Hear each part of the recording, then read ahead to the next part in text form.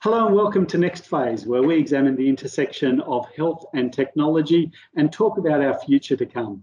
Today I'm delighted to be joined by Jane Halton. Now I'm going to get Jane to introduce herself, but she's led a distinguished career in the public sector, where she's been the Secretary of the Department of Health for many years, and now, having retired from that role, has picked up some significant leadership roles in the commercial sector as well. But Jane has taken lead roles in the World Health Organization, the World Health Assembly, and currently she's part of the National COVID Coordination Committee convened directly by Scott Morrison to help shepherd us through these challenging times. Jane, it's a delight to have you on the program.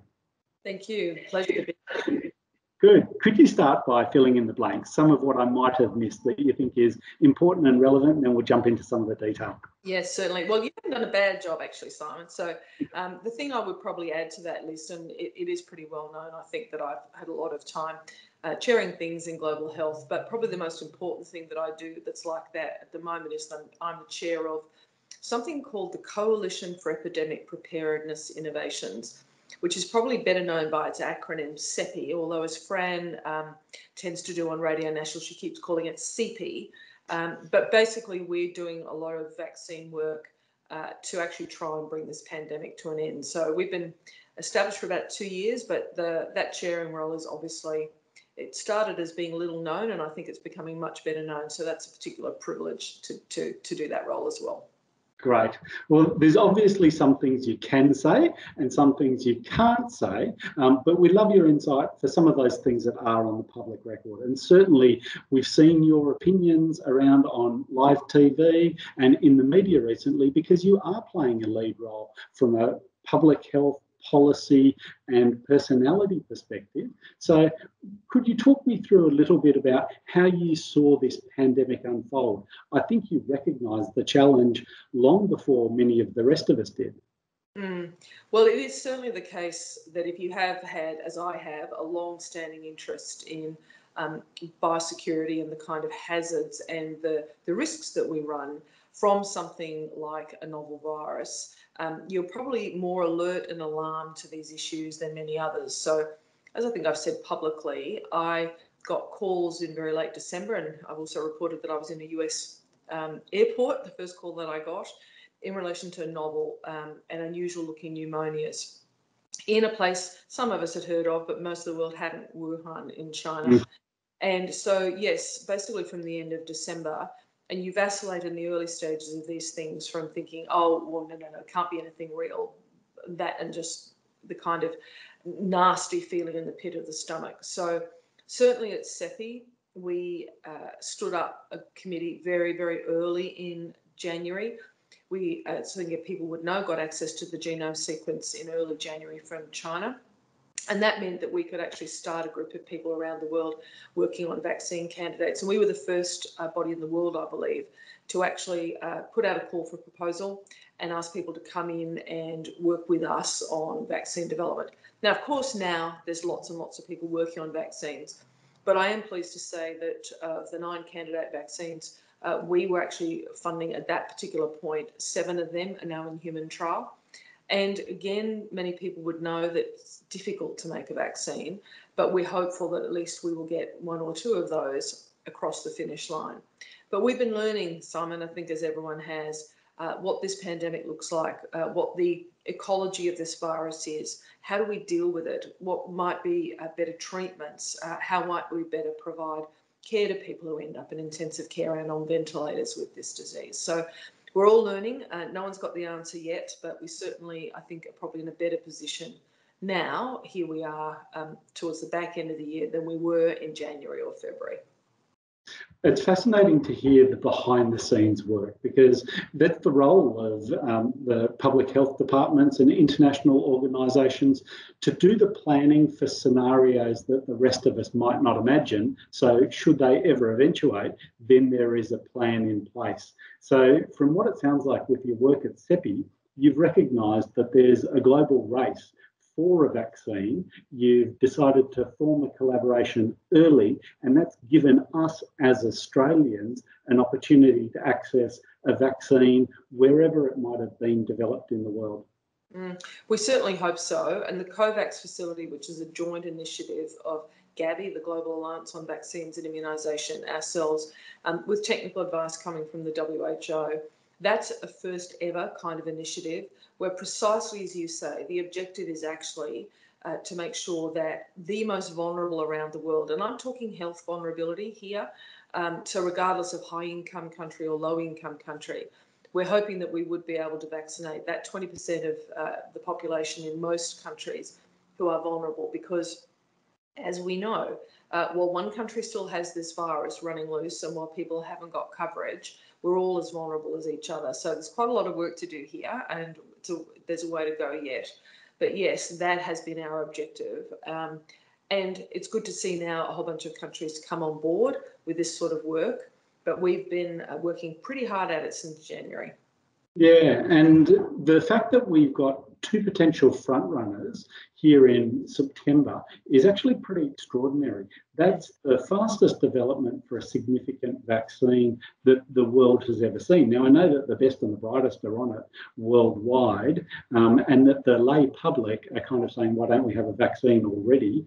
But those of us in scientific and medical circles were even more sceptical. How do you see it? What do you think is the likelihood of realistically getting a practical vaccine anytime soon? Well, certainly, I think the public, one, they don't understand how these things actually get created, and nor should they. It's not their day job, so there's no need for them to be immersed in this sort of science. But when I'm explaining this to the general public, I say it's important to understand that this isn't like a chemistry experiment where you get a test tube and you put a whole bunch of stuff in the test tube and then you either add heat or you stir, whatever it might be, and voila, we have a vaccine. There's a huge amount of engineering, of science, of really good manufacturing practice, all the things that we know about that goes into just the production of a vaccine. But we also need to know it works, it's safe, who it works for, and then, of course, we have to think about how we might transport it and then administer it to the people who need it and who are eligible for the particular vaccine. So there's a huge amount of effort. And to your point, we have never worked at this speed. So CEPI was actually created nearly 2 years ago now, precisely because there were these priority pathogens which nobody was working on. Why? Because basically, unless there's a commercial market in something, you don't do and you can't fund the work to actually develop candidate vaccines. And as it happens, the coronavirus is one of the viruses that we chose off the top 10 list from the WHO as being one of our first priorities. And people might be interested to know that the University of Queensland vaccine, which we have hopes for, let's be honest, as proud Australians, but in any event, they do good science at the University of Queensland. What we did was we put out a call for proposal nearly 2 years ago now for what we call platform technologies. And those platform technologies are able to be applied to a number of different virus types. And so one of the virus types that the University of Queensland platform proposal, which was to use something called its molecular clamp technology. They applied as part of the CEPI global call, and I was delighted that on purely scientific merit, that group in Queensland we awarded funding to. So the technology that they are using now, so they came in January and applied to take that technology and actually apply it to this particular coronavirus. So we gave them money for the platform technology. They've then taken that platform technology, and the objective was that you would go from genome sequence to a candidate vaccine in 16 weeks.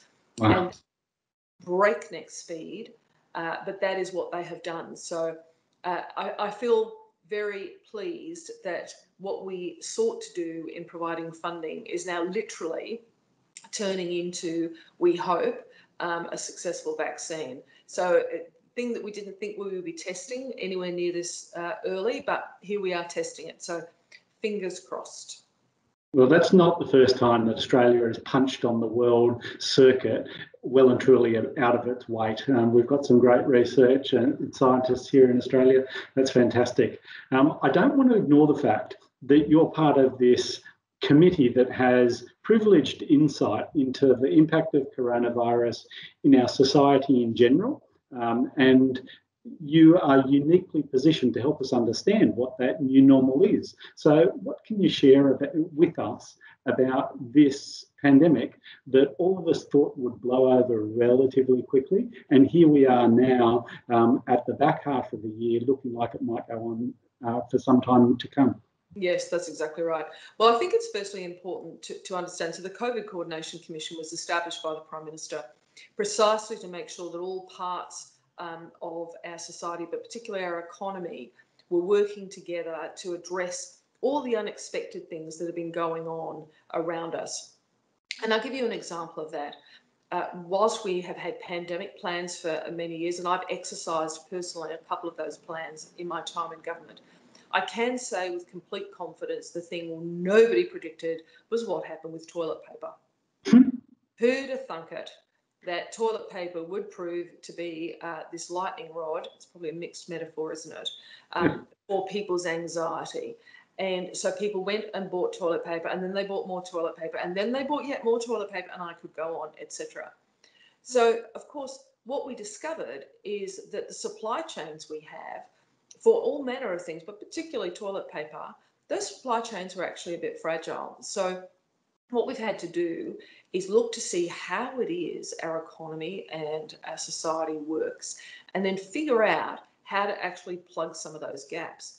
And the kinds of examples we've seen there are, and most people may not know this, there are rules that prevent big semi-trailers turning up to restock supermarkets in particularly our big urban crowded settings during the day.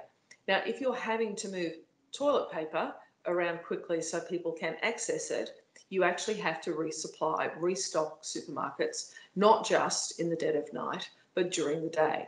So the COVID Commission's been looking to work with business, work with communities to actually solve the kind of problems none of us predicted, but also to make sure that we can keep as many people employed as is possible, and to also see what it might be that we need to do in terms of changing a policy or any manner of things that will assist at what is a very difficult time.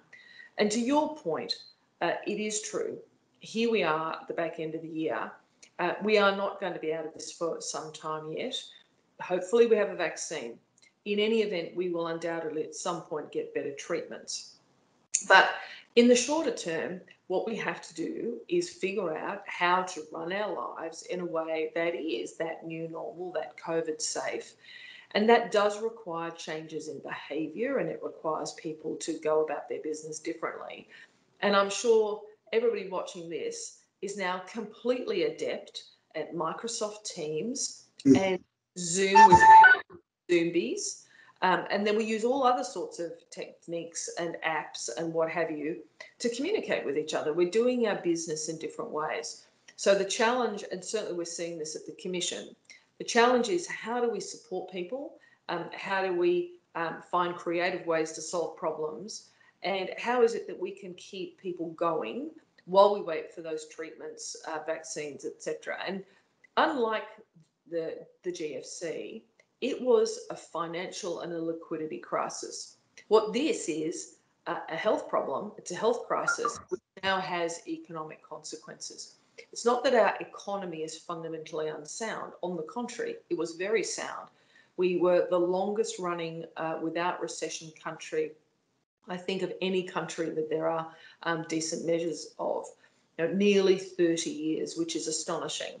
But in common now with the rest of the world, we're in recession, and what we are trying to do at the Commission is protect people as best we can and work with people so that they can keep their businesses going and that they can get the healthcare they need, etc.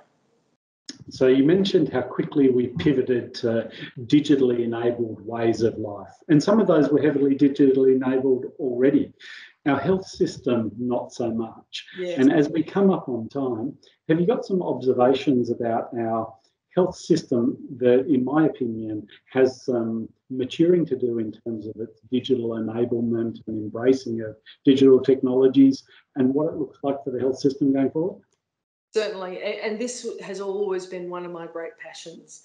The whole time I was Secretary of the Department of Health, we have the huge opportunity to use technology to actually improve patient care.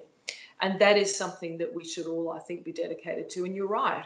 What we've seen in this period is this phenomenal amount of change and particularly adoption of e-health, be that, telephone or digital video consults, and people have taken to it like ducks to water.